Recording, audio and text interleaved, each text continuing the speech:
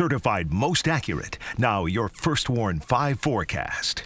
Good Wednesday morning, Mid-Michigan. A bit of a mess out there for the morning commute today. It looks like rain, snow, and a bit of mix are all possible. And some areas of freezing rain might be mixed in as well.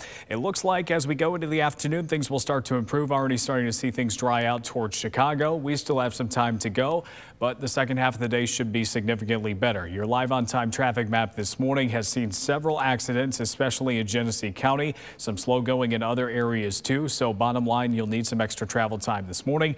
Winter weather advisories continue until Wednesday afternoon for the possibility of some difficult travel at times. But temperatures should come up above freezing. That should help some of the snow transition over to just plain old rain in at least parts of the area. As we go into the afternoon, it will start to slow down and eventually end completely as we go into tonight, and then a dry day ahead of us on Thursday with a mix of clouds and sun. High temperatures today, right around the mid to upper 30s in many spots. A few low 40s can mix in there too. Keep in mind, temperatures do fall below freezing again tonight, so there could be some refreezing out on area roads for the Thursday morning commute. We dry out tomorrow. Our next system comes in on Friday. Stay with WNEM TV5 on air, on the go, and online for more news and weather updates.